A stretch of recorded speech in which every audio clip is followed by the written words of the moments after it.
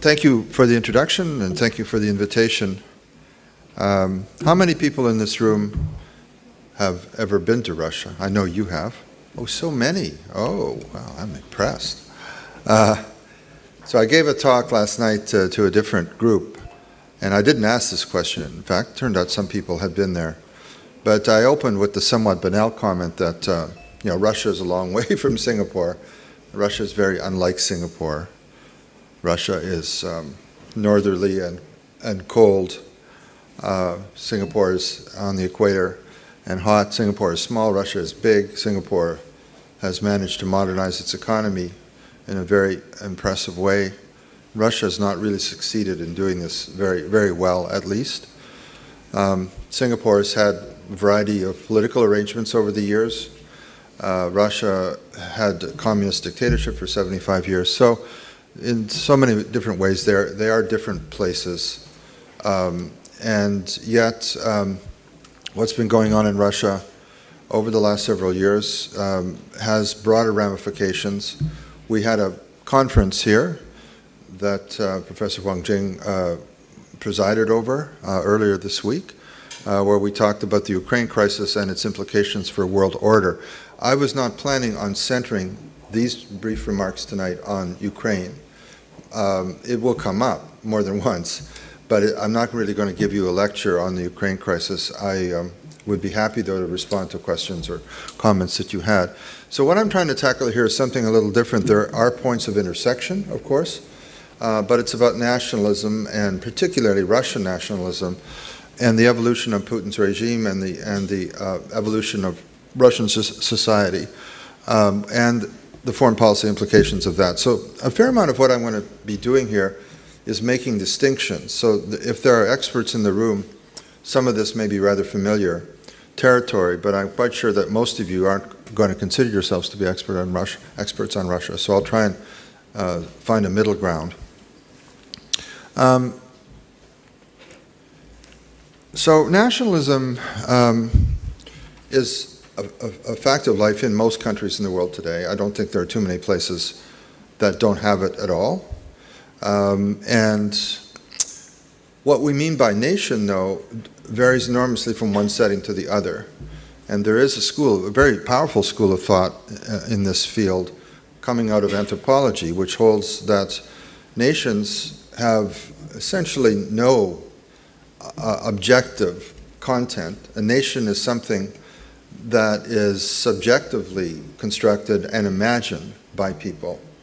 And this point, to the extent that it's valid, applies to all kinds of identities in life, and not just to nationalism.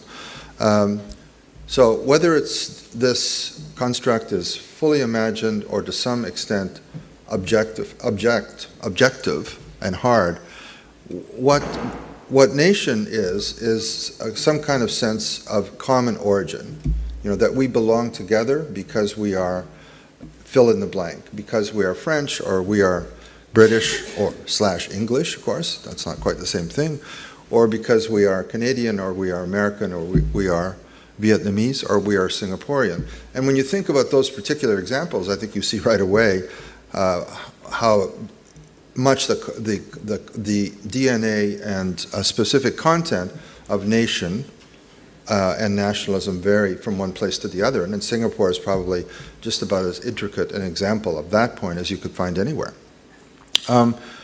In Russia, there is yet another complication, which is that the word Russian can be understood to mean a number of things, at least two, and some would say more than two.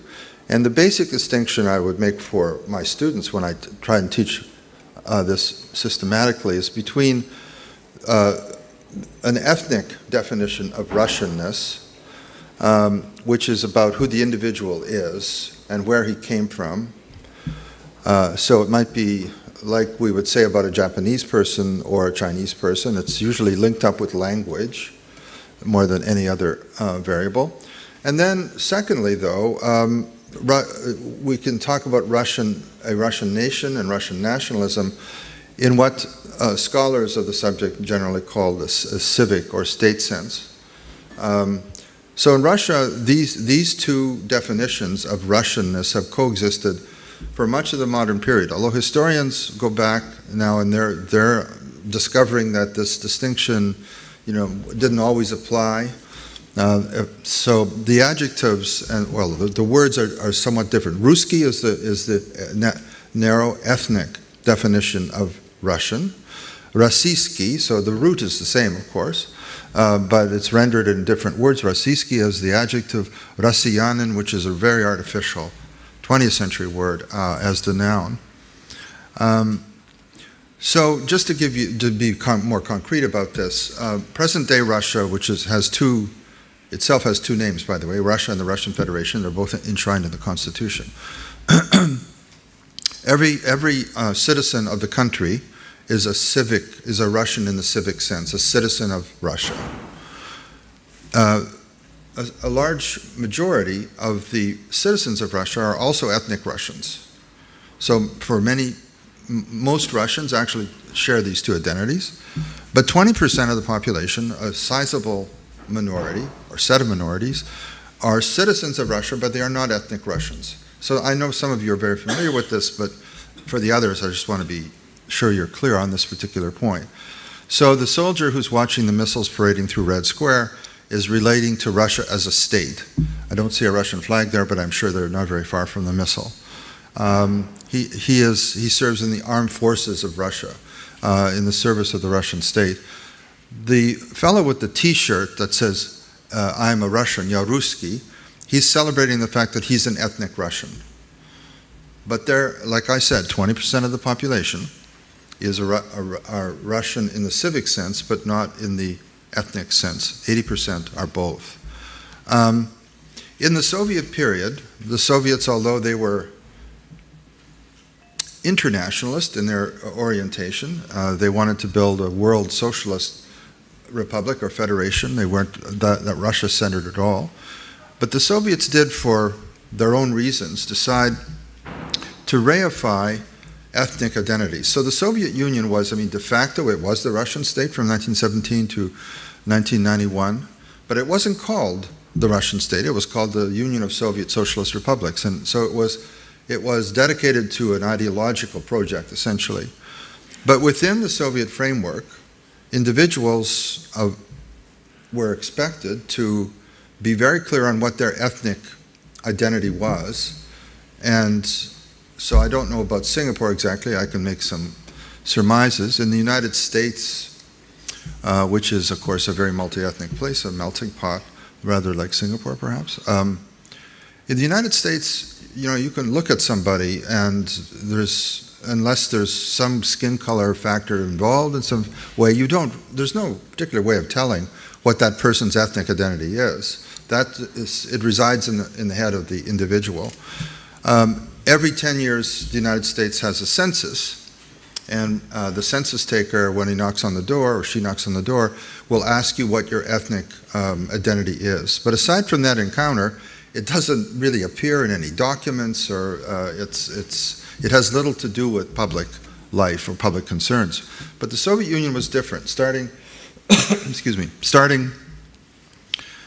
the early 1930s, the Soviet state undertook to ensure that every citizen of the country, of the Soviet Union, not the Russia at the time, would not only have to be expected to be clear about his or her ethnic identity, but it would be fixed in a document. So Alexander is probably too young to remember when everybody had to carry these documents, but the so-called internal passport, which was an identity card that Soviet citizens all carried on their person, the fifth point of that identity card said what your ethnicity was, and it was fixed and it was attached to you. So this is rather ironic considering where the Soviet leadership started. They were initially not interested in this at all, but then for reasons of control as much as anything else, moved in this direction. So ethnic identity has tended to be more fixed in this particular part of the world than it is in some other places.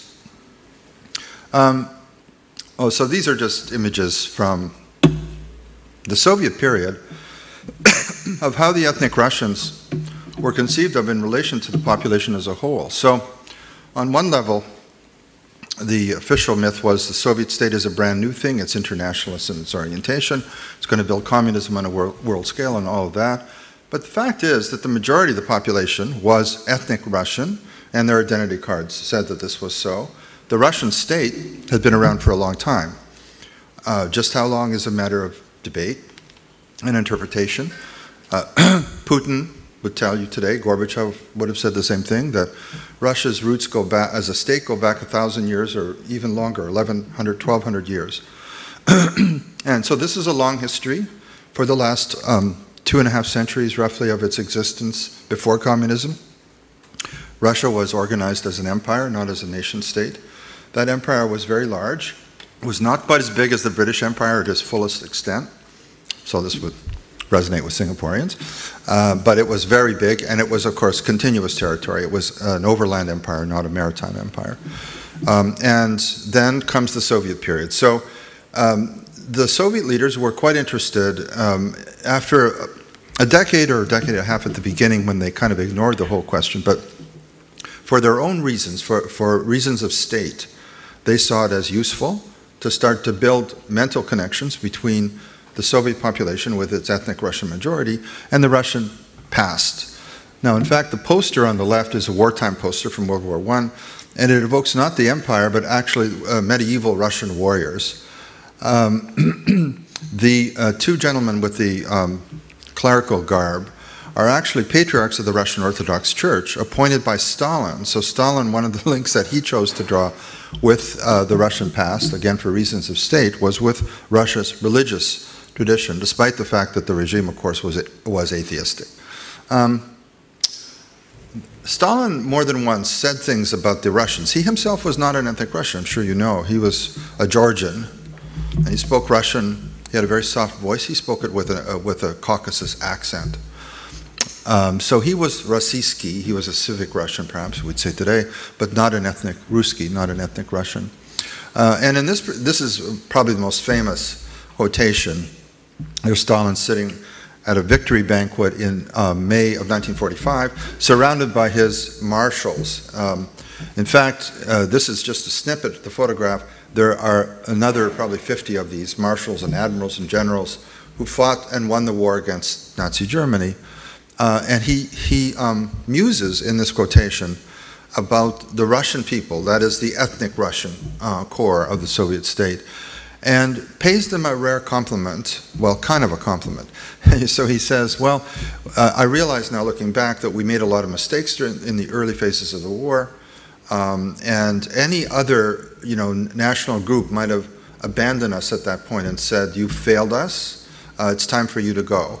But he said, no, the Russian people aren't like that. They decided to stick with the Soviet regime and to help us defeat Germany. And notice he refers to the Russians, the ethnic Russians, as the most outstanding of all the nations of the Soviet Union. They're leading because they have a clear mind, a heart of character, and patience. That is, they put up with governments that mess things up and that abuse their citizens, for that matter.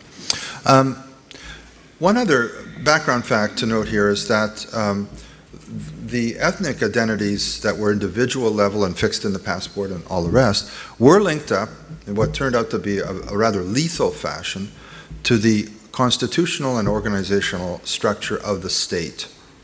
Now this slide shows today's Russian Federation. It's not the whole Soviet Union. If we were to look at the USSR as a whole, it would be even more complex. The Soviet Union had 15, they were called Union republics, one of which was a Russian republic, Russian in the civic sense, Rossiyski. And then it had, and all of the 15, except for the Russian Republic, were linked to an ethnic group. So whether it's Ukrainian, Estonian, Georgian, Kazakh, and so forth. And then within some of these 15 republics, within a subset of them, there were further subdivisions of the territory along ethnic lines. So this is today's Russia, and the so-called republics, of which there are now 22. So Crimea, which was annexed a year ago, is now the 22nd Russian Republic. They're shown in green. And then there are other ethnically linked units that are in somewhat different hues. But what you notice here is that the republics of Russia, so Russia has currently, I think it's 85 units, in American terms, states. And of those, roughly a quarter are designated as linked with a particular ethnic group. That these, and they account for about 20% of the population. The territory involved here is, in some cases, very, very large. So Sakha, or Yakutia as it's also known, is half the size of Western Europe. It's an absolutely immense space. So this is a further complication. Now, just I said I wasn't really going to try to lecture in a clearly strategic way about the Ukrainian crisis of the last year, but these images just remind you of what's been going on.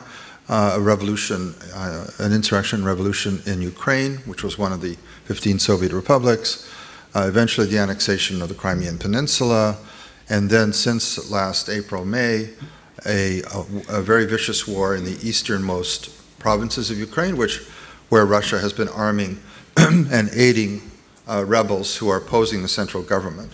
That conflict is not just about ethnic considerations, but it's certainly about identity, and it's about language, and it's about history.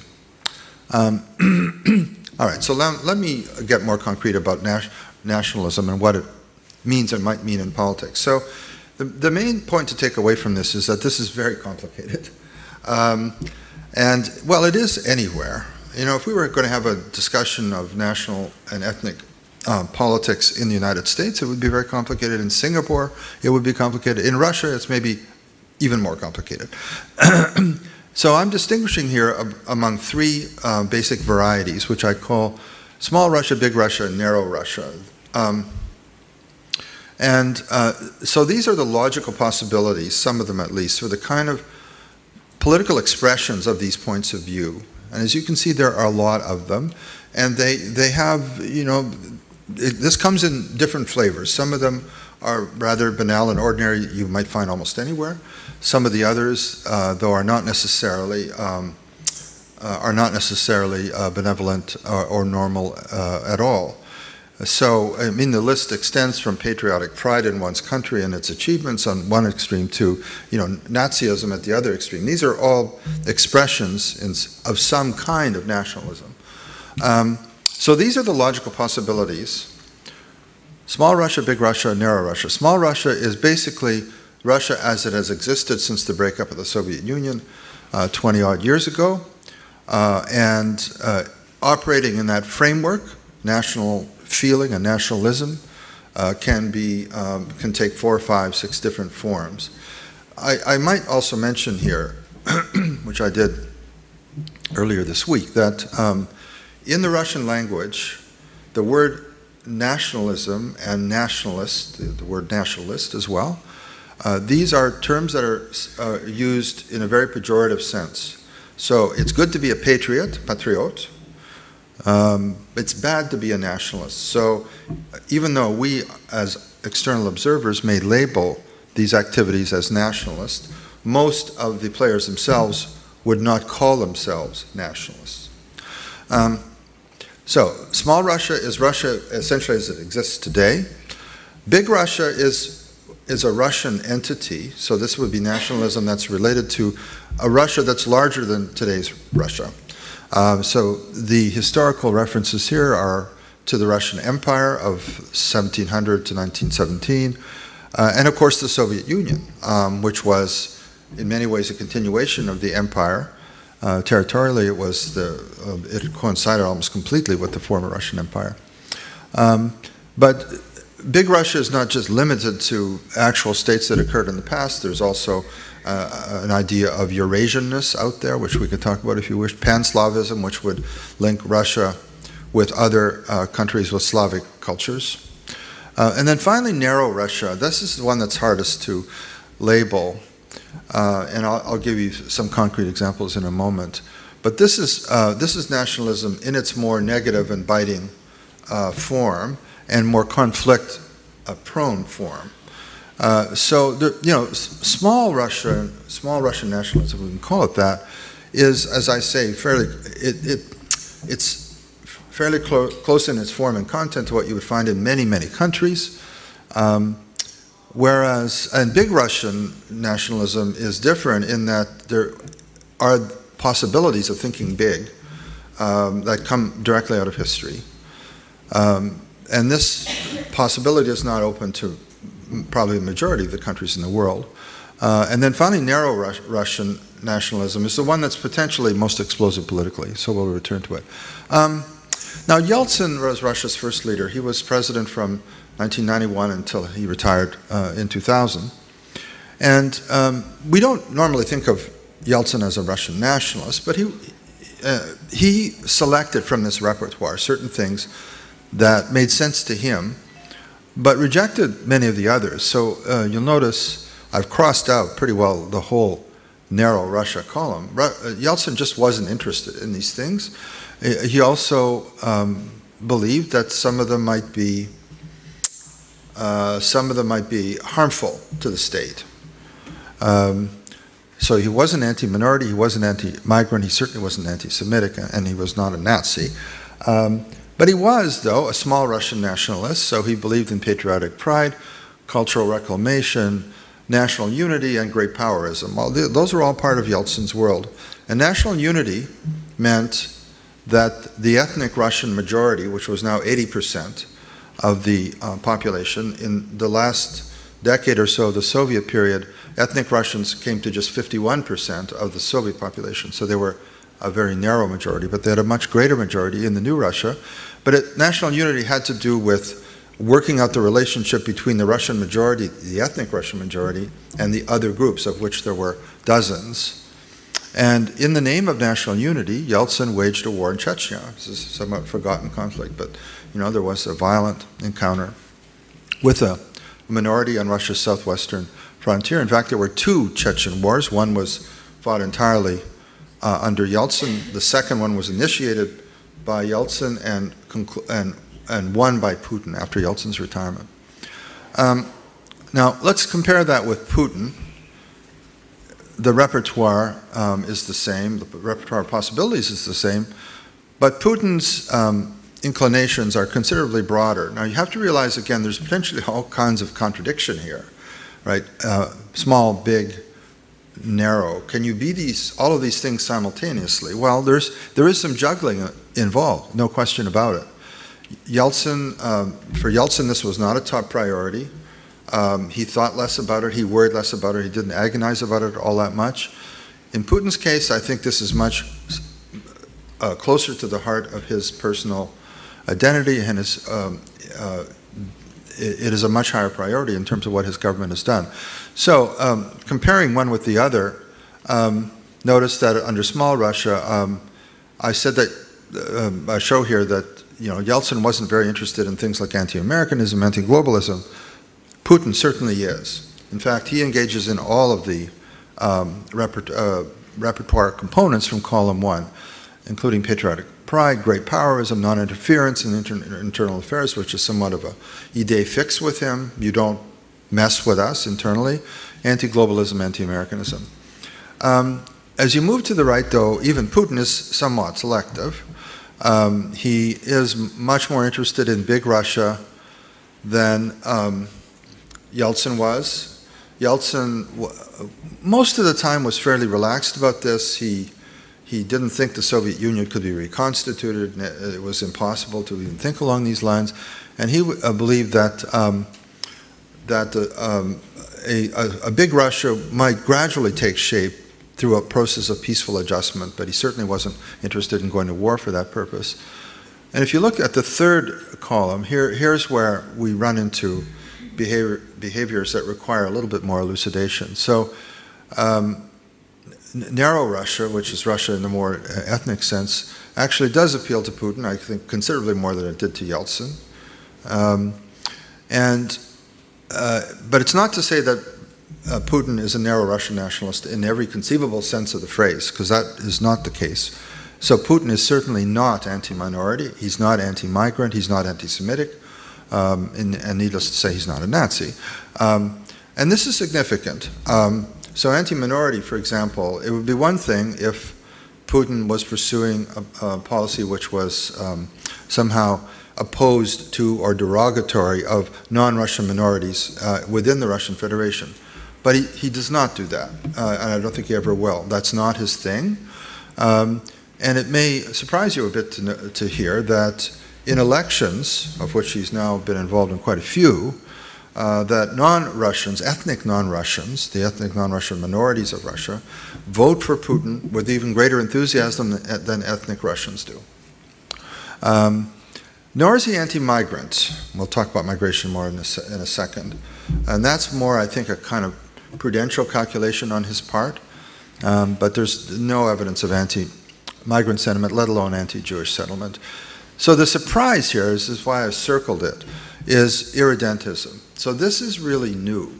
Okay, irredentism in the sense of making claims to territory in an adjacent state on the basis of some kind of national or ethnic identity.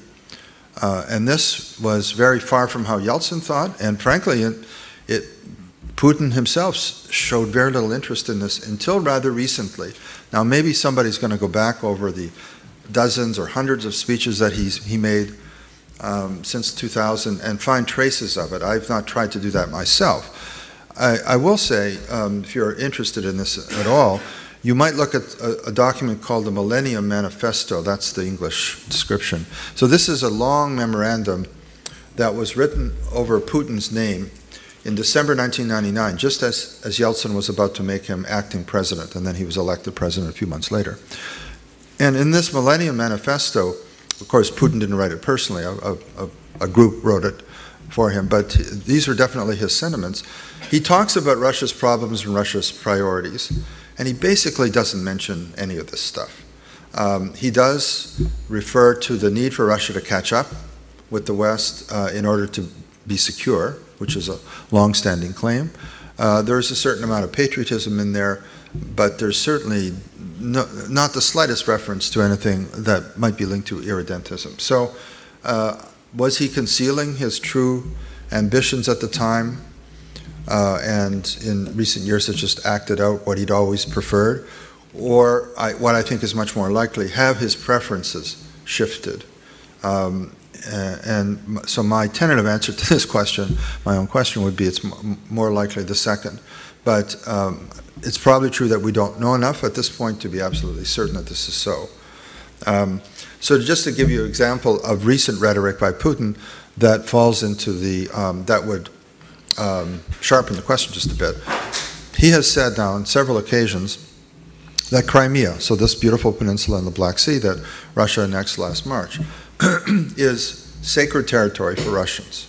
And he gave, I think it was in December last year, a couple of months ago, he claimed that Crimea was as holy a place for Russians as the Temple Mount was for Jews. The Temple Mount in Jerusalem was for Jews.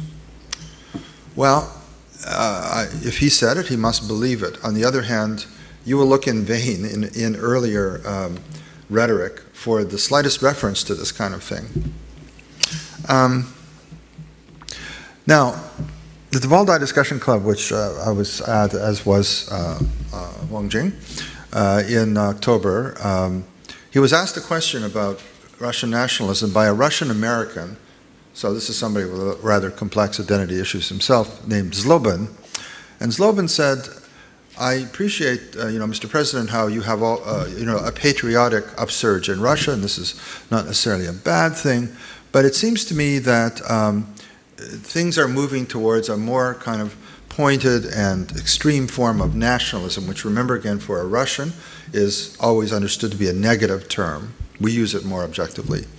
And Putin says, it's worth reading as I'm speaking. You might want to just read through that paragraph.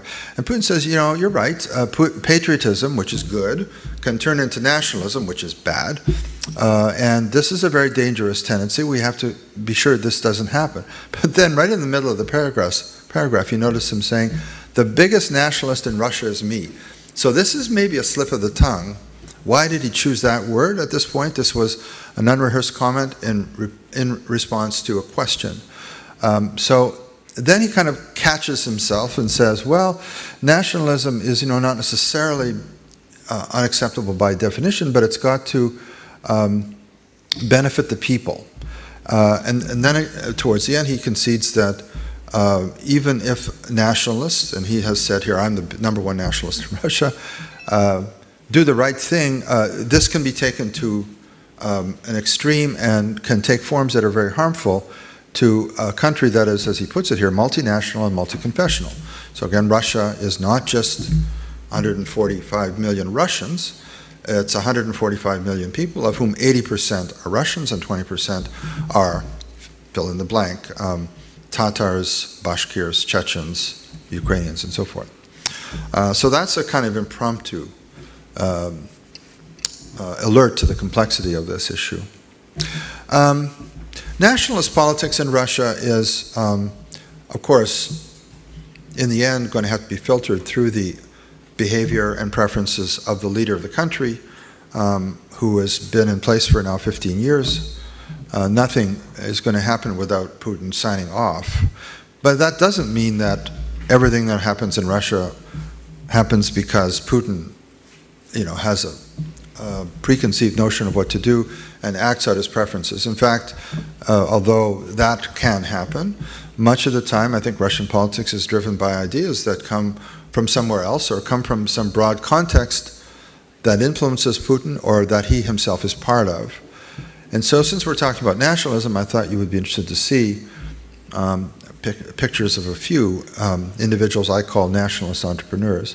Zhirinovsky used to be the best known of these people. He's been around since 1990 or 1991. Zhirinovsky is a politician, and he's a kind of populist nationalist whose basically somewhat vacuous rhetoric has been around for many years, and he harps on and plays on the issue without it leading him anywhere in particular. Belov, over here, to the right, upper right, Belov is an ethnic Russian nationalist, and in fact he's quite an extreme character. His main contribution has been anti-migrant sentiment, but he really is a racially, to some extent, racially motivated Russian nationalist, to me at least, of a pretty nasty stripe. Nikonov, on the lower right, somebody I've known well for many years. He's more of a soft power Russian nationalist who's involved in a project called Ruski Mir, Russian World, which is engaged in promoting Russian language and culture outside of Russia. So it's soft power activity. Dugin is Russians, the one with the green board, the green-black board. Alexander Dugin is Russia's leading Eurasianist. So he wants a big Russia and would like to see the Soviet territorial form, at least, restored to some extent. And Strelkov, the final figure on the lower left, well, Strelkov is a Russian who served in the secret services for decades, but was the main instigator of the anti-Kiev insurrection in eastern Ukraine in April, May, June 2014. So Strelkov is a well, I'm not sure I could accurately characterize his beliefs. He is narrow Russian nationalist in certain regards, but he also you see strains there of big Russia as well. And Strelkov led a band of amateur warriors into a middle-sized Ukrainian city called Slavyansk, which they took over in, I think it was May of 2014, and it was this particular act that triggered the war in the Donbass. He's now back in Russia. He was wounded in combat last summer and was evacuated. Basically, Putin, somebody at least at the top in Russia, decided to get him out of there. They felt he was doing more harm than good. This is anti-migrant Russian nationalism, and until the Ukraine crisis erupted a year ago, this was, in fact, if we're thinking of nationalism that many of us would regard as politically, not only politically salient, but politically harmful, then this was probably the most notable form that it took. The Ruski March, Russian March, and this is Ruski in the narrow sense, right, occurs, I think the first one was held in 2005, something like that. So the date was not chosen arbitrarily. in Soviet days, Russians celebrated the anniversary of the October Revolution that brought the communists, the Bolsheviks, to power in 1917. They celebrated that day, however, in November because the Russians changed their calendar in 1918.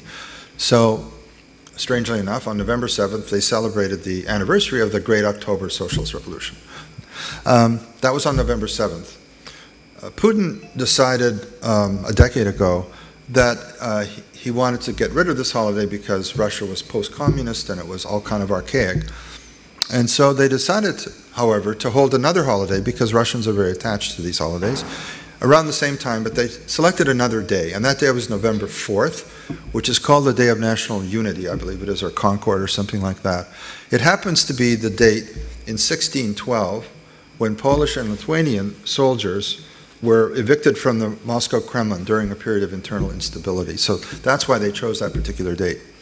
And so some nationalist entrepreneurs decided to stage a march, which they would call the Russian March, on November 4th, 2000, and I think it was 2005. And the march originally wasn't just about migration, it was more about historical and symbolic matters, but eventually it was taken over by anti-migrant groups, of which there are many. Now, why anti-migrant? Well, it's because Russia, once its economy recovered from the 1990s, it entered a period of growth. It had a severe labor shortage, as certainly many countries do, and it started opening the gates to large numbers of workers from other countries, most of which were ex-Soviet states, particularly in Central Asia. And so we're talking about millions of people here in the city of Moscow, maybe 1.5 million, 2 million migrant laborers, somehow being squeezed into the city and living often in very bad quarters. So this is a backlash against migration. Some of these people are probably characterized as normal. Others are definitely racially motivated. So the Ruski March eventually takes this form. So it was the most prominent, certainly, example of Russian nationalism in internal politics for a number of years. The government disapproved of this march, but was never willing to ban it. And I think at the beginning they thought that maybe this was a way of letting off social steam. It wasn't all that harmful. And, you know, it was about nationalism, which meant that maybe it could be used for the state's own purposes. Now, this anti-migrant activity has a violent streak to it. So the Ruski March itself has never been violent, but people associated with this kind of politics can be potentially quite violent. So this is the best known, the so-called Manege pogrom. Notice where it takes place, right outside the Kremlin gates. This was a flash mob thing organized through social media. It followed a fight, a fist and knife fight, at a soccer game, a football game, elsewhere in Moscow that occurred several days before this. The fight pitted local Russian boys against individuals from the Caucasus somewhere. And one of the Russian kids was 18 years old, I think, died from his wounds. And so the ethnic or nationalist entrepreneurs decided to make a major issue out of this, and they organized an ethnic riot of very large proportions. I don't know what the exact number was, but thousands and thousands for sure. And this crowd noticed the Nazi-type salute. So this became very common in these events.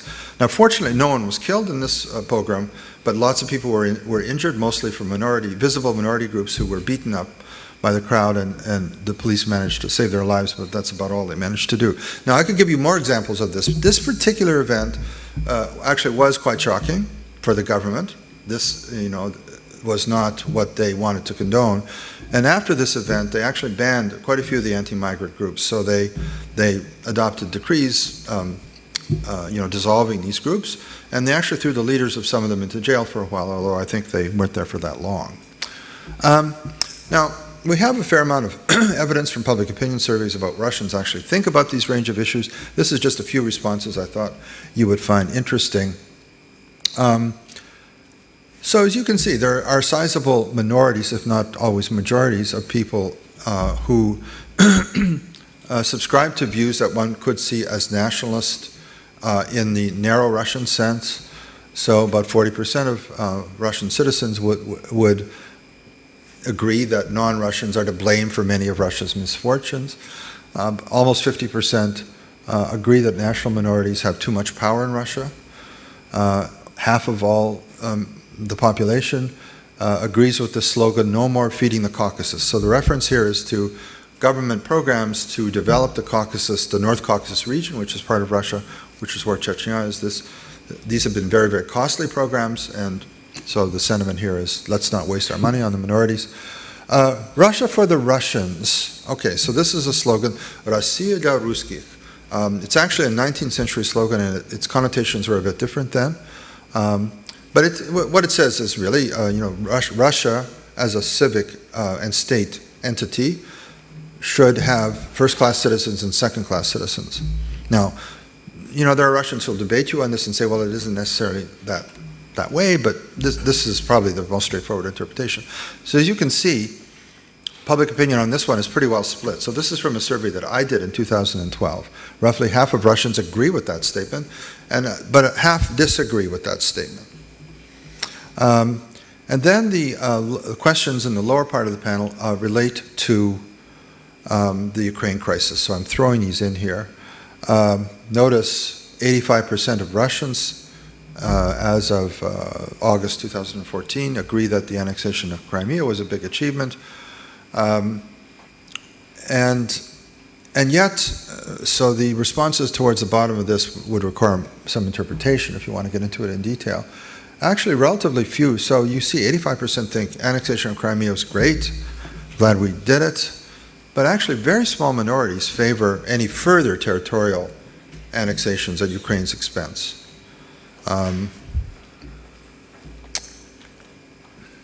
Now, I came across this stuff a few months ago, and I thought it also told you something about what's going on. So, nationalism is ultimately an affair of the heart rather than the head. It's, it has a very strong psychological and emotional component because it goes back to some notion of shared origin, right, where you come from, where your home is. And you see the responses to these questions about Russia for the Russians and so forth. They tell you what individuals will reply in a survey when they're asked to respond, but they don't really tell you how important these sentiments are to the people. There's no salience dimension. So this question kind of gets to the salience in what I thought was a rather interesting way. So they asked, this is on the eve of the November holiday, which is now November 4th. And it's not just one day, by the way, it's a number of days, 3 or 4 days in duration. What do you plan to do on the holiday? Well, people used to celebrate it as the Revolution Day, the anniversary of the October Revolution. So that's the default Soviet response. But what the government wants the Russians to do today is to celebrate national unity, popular unity. That's what the day is named after. And then there are some people who say, I don't plan to celebrate anything, thank you very much, or I have no response. So the really amusing thing here is you can see the decline in the second row. So this is the slow fading of the communist, Soviet mentality. So it goes from 21% to 12%, and eventually I assume it'll end up around 4 or 5%, something like that. What the government is pushing, and they want people to do, is, let's celebrate it the way Putin wants it to celebrate it, which is national unity, expelling the Poles in 1612 and all of that. But in fact, there's absolutely no trend in that direction. Only about 20% of Russians said, when we get the day off, we're going to celebrate national unity. Most people said, I have no plans to celebrate either. It's going to be a day off, we'll go to the dacha to close it up, whether it's getting cold, or we'll just stay home and have a feast or something, but I actually don't see anything to celebrate here. So that's a little bit of a corrective to public opinion data that is really not forthcoming on the salience dimension. So let me move towards concluding this. After the Crimean annexation, so we're talking about events of very recent months, the attitude toward the Ruski March on November 4th shifted, at the top, I mean. So these are pictures of the march as it occurred last November 4th. So Crimea was annexed in March. The Donbass war in Ukraine begins in April, May.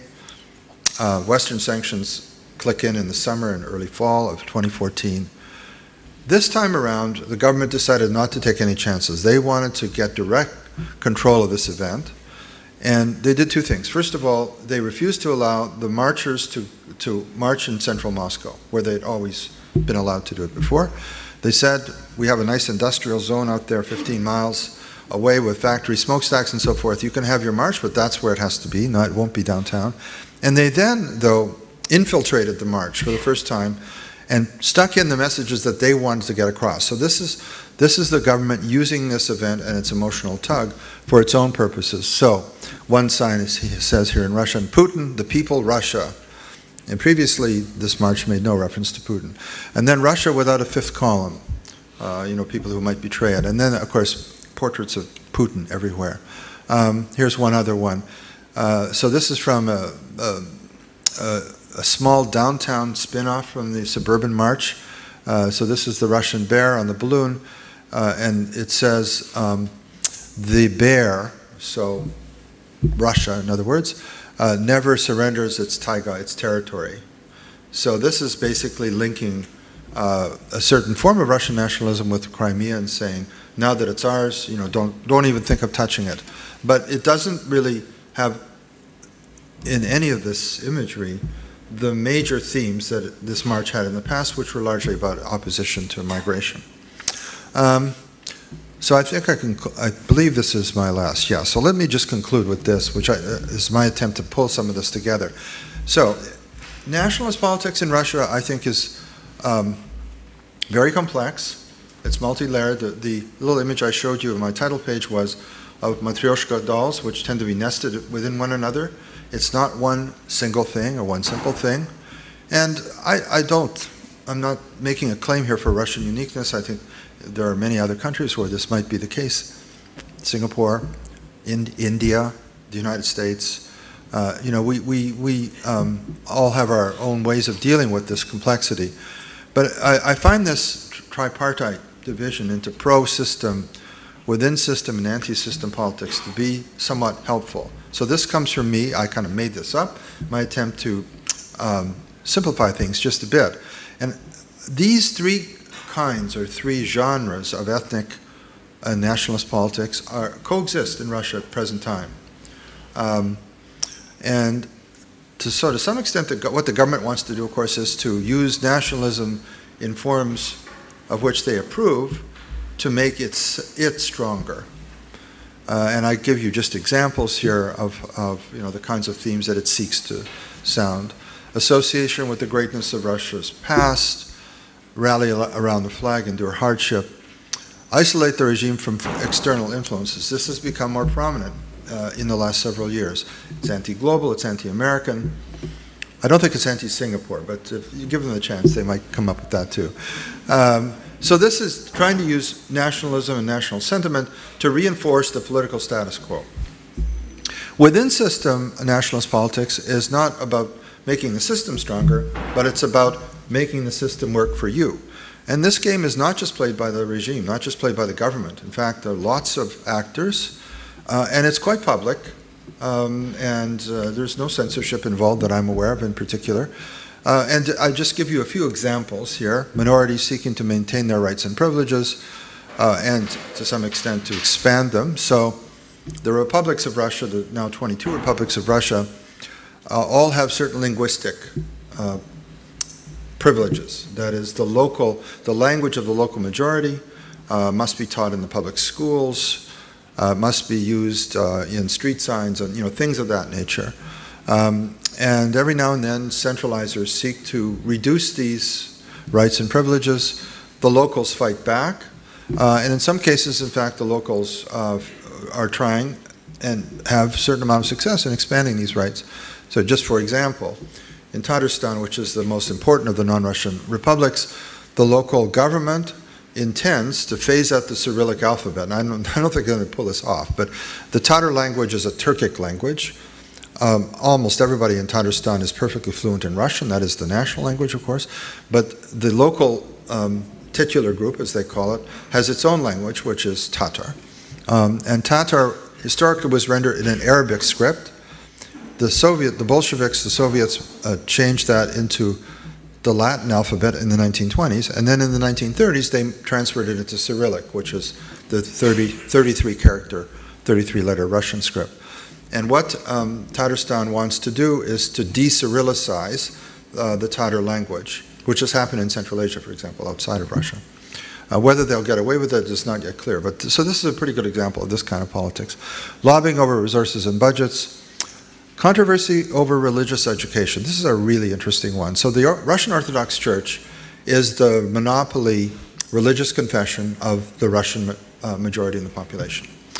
And it is very close to the government and rarely misses an opportunity to promote its own interests, which are rather complex. They have to do with property, with access to the president, all sorts of things. But about 8 or 9 years ago, the then patriarch Alexei, who has since died and been replaced by someone else, decided that he was going to try and talk Putin into instituting mandatory instruction in the Orthodox faith in all elementary schools in Russia.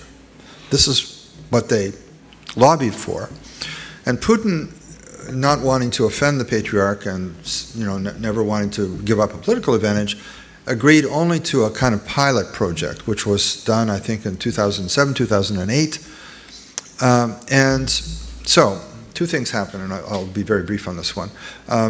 Eventually, they did institute a nationwide system for providing it's supposed to be information to kids, 9, 10, 11-year-old kids, about religion. So it's not a religious indoctrination, it's instruction about religions.